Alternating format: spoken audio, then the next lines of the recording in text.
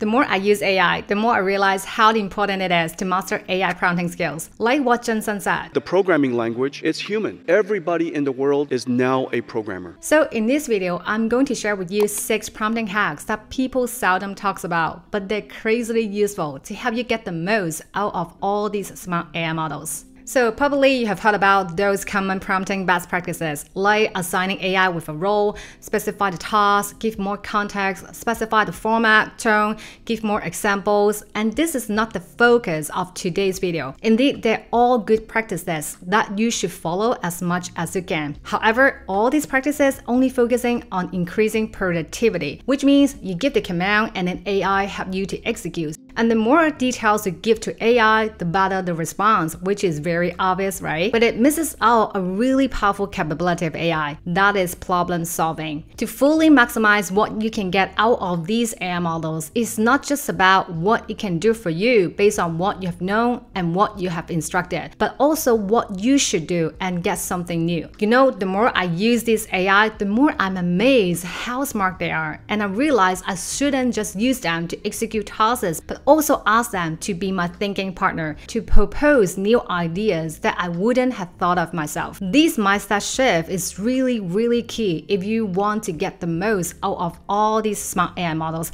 and it will completely change how you approach AI in your day-to-day tasks. For the techniques that I'm going to show you, I'll be using ChatGPT for demo purposes, but these techniques all works well for any kinds of common AI chatbots like Gemini, Claude, Copilot. The first one is asking open-end questions. So instead of providing specific instruction to AI, this is a technique that emphasizes asking AI what information they actually need from you before they can solve your problem or complete the task. And this will inspire your thinking and prepare the context so much better before you start asking it to do the actual task. Integrate what's problem or your goal with some context if you have. Ask it what information it needs to solve your problem effectively. Request AI to explain why each piece of information is important so you understand its thought process. For example, let's say I'm a digital marketing manager promoting a marketing campaign for the new herbal medicine products and I need different content ideas. So when this technique is not used, you can see ChatGPT can still give lots of ideas. They're also good like different blog ideas, infographics, ebooks, video ideas. But then if you ask open-end question, you will get lots of elements or details that you wouldn't have thought of yourself, like the target audience, the unique selling points of the products, the market trends, specific customer pain points, even your brand values and content goals.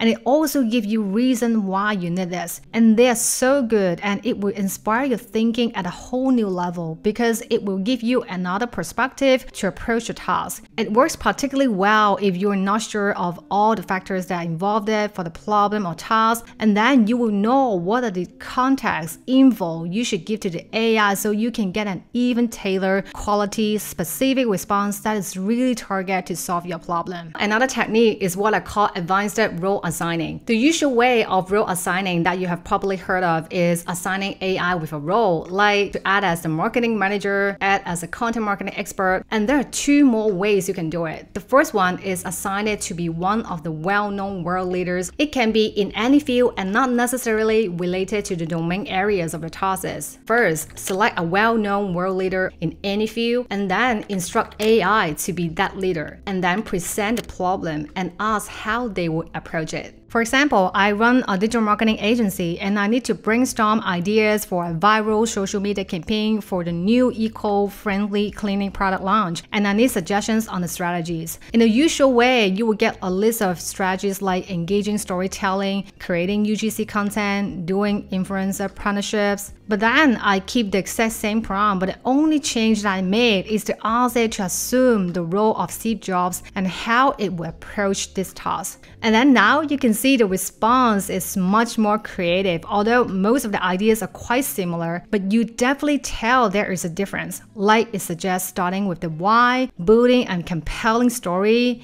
creating iconic visual identity for the campaign to get viral, and also emphasize using real story for credibility, creating short films, etc. So I would say this response is more quality and specific. Now, I'm not saying to ask AI to replace your strategic thinking. It will never replace your own judgment.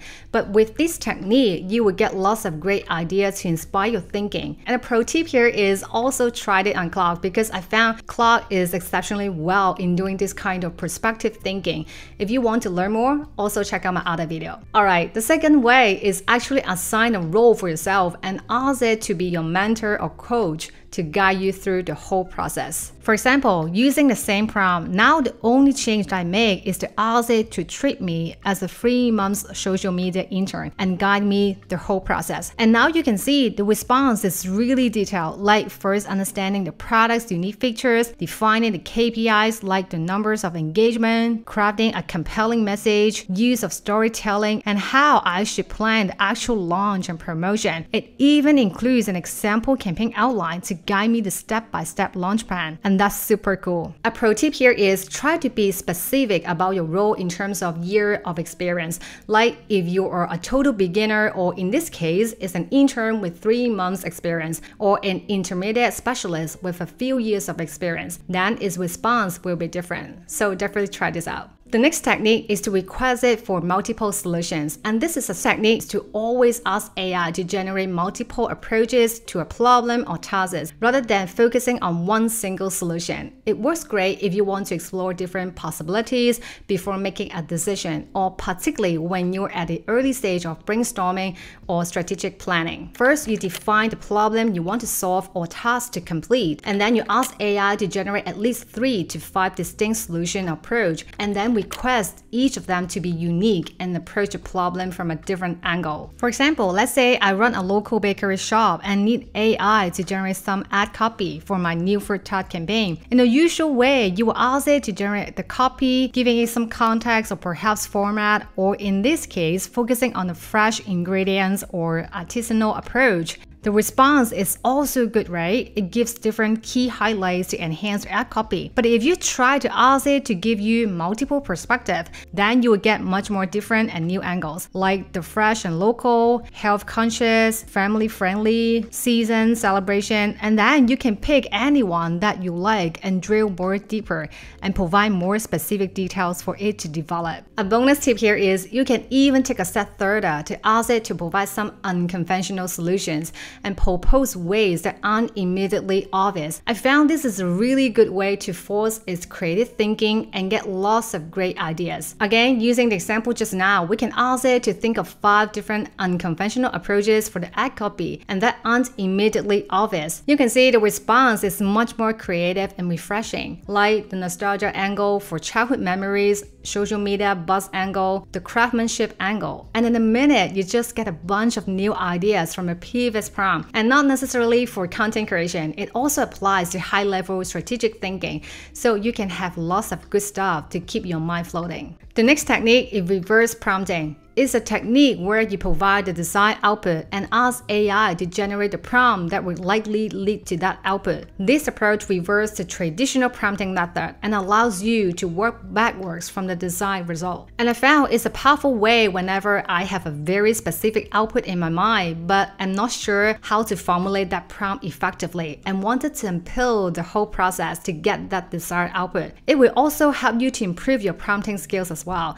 And the best part is you can build different templates for future use. So first, present your design output, for example, a copy, a well-crafted blog post, and then ask AI to generate a prompt that would likely result in that output, and then build a template. For example, I have these blog articles about self-improvement from Mark Manson, and I think it has a really good style and structure, so now I can feed it to ChatGPT to analyze it, and instead of asking it to generate a similar style blog content, I ask it to reverse engineer the process and provide me with the prompt that can create similar quality blog posts. So you can see, immediately it gives me the prompt, and I think this is a really good start. It mentions how I should include the introductions, like challenging common perceptions, using anecdotal evidence, dividing into number sections, use of conversational tone. It even provides an example with the 5 unconventional habits to boost your productivity, which I think the title is very interesting and good use of the contradicting style from Mark Manson. So this is really cool because then you can, based on this template, adjust it and build your own custom GPT, or using the project features from Claude. Of course, you can always add more context, and then the prompt template will be even better. So you can apply it every time when you need to complete a similar task. The next technique is what I call multi-prompts. Unlike the reverse prompting techniques that emphasize generating a very specific outcome, multi-prompts is about breaking down a broad and complex problem into a series of interconnected prompts. So you won't expect to get all the answers using one single prompt. It is particularly useful if you're working on some complex problem that require a step-by-step reasoning. First, you present a problem with some context provided, and then you ask AI basic question or give it direction, guidance with a broad prompt, and then ask multiple follow-up questions with specific prompts until you get the final results. For example, let's say I'm working on some budget allocation for campaign targeting millennials interested in sustainable fashion. So in a usual prompt, you will include every detail, context, and ask ChatGPT directly for suggestions. You can see it will still give you ideas like how many percentage spent on social media, how much on influencer marketing, and also content marketing, email marketing, and finally, it comes up with a more detailed plan. I would say it's not bad, but sometimes it will be a bit generic if you expect to get the answer using a single prompt. Now, if we use the multi-prompts approach, instead of asking it to give me the best strategy, we will first ask it what factors should I consider when allocating the budget. Then you will see it gives me different factors like audience research, website optimization, social media, content marketing, paid marketing. So now let's ask what are the top channels to consider, and then you will see this time ChatGPT will give me more specific responses like Instagram and why it is good for the target audience, like it has great reach, email marketing because it's targeted with high ROI, and then I will further drill down to ask what are some specific strategies within these channels to help achieving my sales goals. And then this time you can see the response is really specific and quality, like doing shoppable posts, doing UGC content to get social proof, building more interactive content like quizzes, doing personalized emails like abandoned cart email, and I would say these are all good ideas. And now I can ask it to base on these considerations and give me the final recommendation. So you can see the response will be more cohesive, much more specific, and tailored to your problem than without using this technique. Now again, you still need to use your own critical thinking, and it doesn't mean you just mindlessly follow what it tells you, even if you have used this multi-prompts approach. Like in this case, budgeting exercise is definitely a very complicated task, and you won't expect AI to help you to handle them automatically. But this technique is super useful in breaking down big problems into small tasks and allow AI to think through the whole process before it finally gives you the answer. So I highly encourage you to ask AI to think about multiple angles related to that task and drill deeper by asking more follow-up questions. Another technique that I really like is to ask AI to do self-reflection and analyze its own response and reflect the potential limitations of its own proposed solution. I found it's a great way to force AI to think more deeply and consider both pros and cons of its output. It can be applied to any types of tasks, no matter it's complicated or simple one. First, you present a problem to AI and get the initial response, and then you ask AI to reflect on its own response and the potential limitations of its output and suggest ways to improve it. For example, I'm planning a YouTube video about how to build self-confidence as an introvert, and then I can ask it to generate 10 catchy video titles ideas for me. You can see immediately I have lots of ideas to start with, and I would say they are good start, like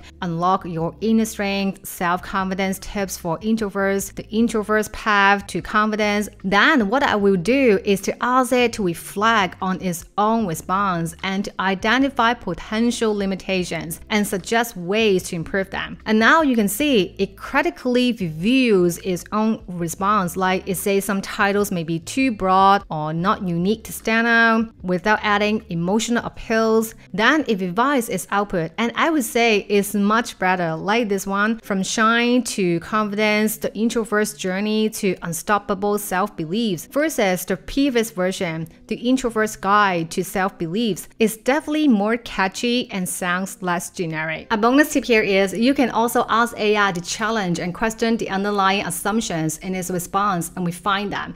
So definitely use these techniques more. Always ask AI to reflect on its own response and force it to think and think again and come back with a better response. If you enjoyed this video, please give me a thumbs up, and I'm sure you will also find something valuable from my entire playlist of videos about using AI for marketing. Besides AI and digital growth topics, I also share topics related to personal growth. If this sounds like what you want, consider subscribing to my channel, and I will see you next time.